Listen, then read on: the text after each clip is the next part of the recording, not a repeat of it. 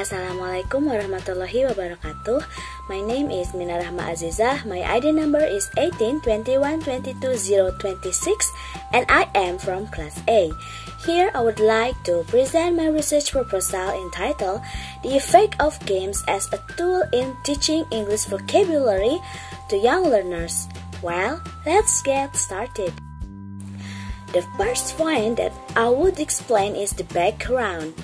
Everyone knows that vocabulary plays an important role in learning language, both a mother tongue and a foreign language. But for some people, learning vocabulary is certainly not as easy as it seems, especially for young learners who are just learning English. Using the usual teaching methods such as Relia or others, sometimes making students quickly bored and not enthusiastic about taking lessons. That is natural because according to Slattery and Jane 2001, one of the characteristics of young people or young learners is having a very short attention and concentration span and so need variety. Also, another characteristic is love playing. Based on this, the researchers decided to use a new way of teaching vocabulary, that is, using games. Games are an activity that provides students with vicarious participation in a various roles and activities with guidelines and objectives and full of fun, with the operation model of the real-life situation. The games can be used in teaching English vocabulary are card and board game, and then contrast, and then using objectives, and so on. These games are quite easy to do and don't have many rules in them, so the student will enjoy the games. On the slide, you can see that Vernon 2009 argued that games are an effective tool to teach vocabulary to young learners. Why games can be an effective tool to teach vocabulary?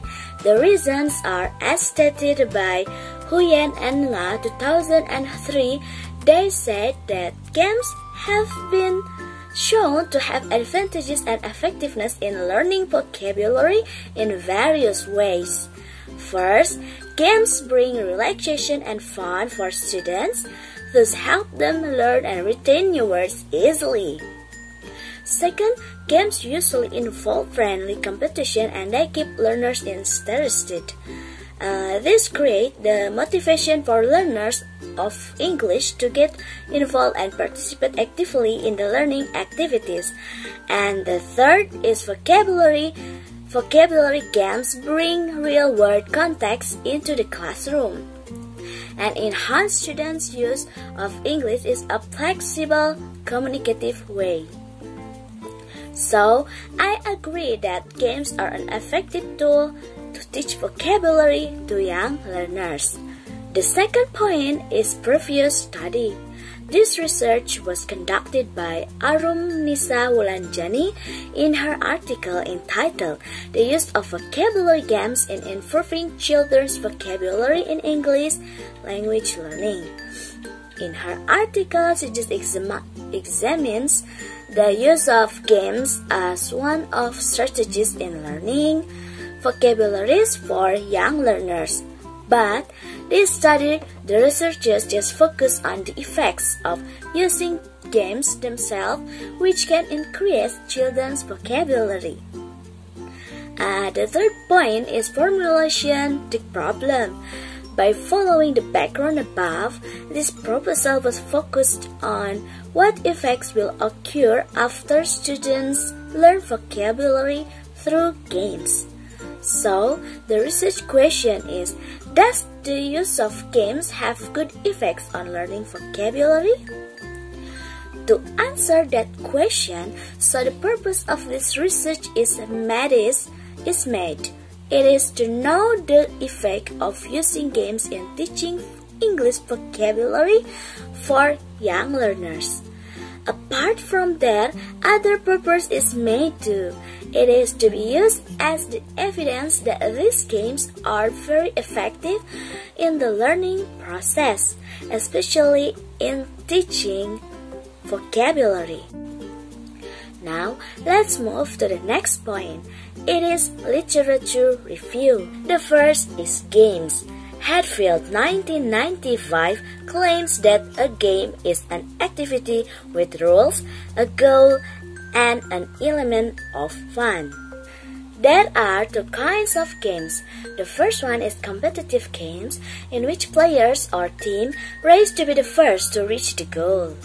And the second one is cooperative games, in which players or teams work together towards a common goal. The emphasis in the games is on successful communication rather than on correctness of language. The next is vocabulary. Finocchiaro, 1974, stated vocabulary will make students practice the structure more easily. Basically, vocabulary can be defined as the words of a language, including single items and phrases or chunks of several words which convey a particular meaning, the way individual words do. And then vocabulary address single lexical items or words with specific meaning, but it also includes lexical phrases or chunks. Finally, the next is young learners. Phillips 2003 claims that young learners are children from the first year of formal schooling, or can be 5 or 6 years old, to 11 or 12 years of age. In this study, the young learners age 11 to 12 years old or grade 6 elementary school students. Well, let's move to another slide. It is the research procedure. Firstly, the population is from the elementary students, especially the 6th grade, as the sample. The second, we do the questionnaires for the students and the teachers. And the third is start to giving the pretest as the data that will be analyzed in the end. The fourth is start giving treatment, that is using games to teach English vocabulary. After that is giving a post-test as a comparison with pretest. And the last is analyze the data that will be calculated using SPSS. Now, the last point is research methodology. The first is research design. This study is classified as experimental design because it is a little or no control of extraneous variable. In the one group pretest post-test design, a single group is measured or observed not only after being exposed to a treatment, but also before. The second is population and sample. The population that will be used in this proposal is the student at SD Negeri Cilampung Hilir 2. It is located in Tasikmalaya district.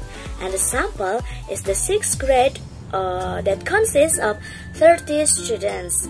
It is 21 girls and 11 boys. The third is time and place.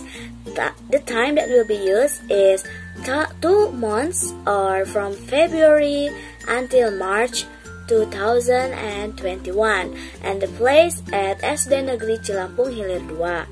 The next is data collection. We will use the pretest and post-test.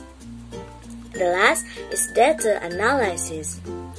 We will use normality test to determine it is normal or not. If the data normal, we will use paired sample test, and if the data not normal, we will use Wilcoxon. All the data will calculated using SPSS. Well, that's all from me. Thank you for your nice attention. Wassalamualaikum warahmatullahi wabarakatuh. Bye.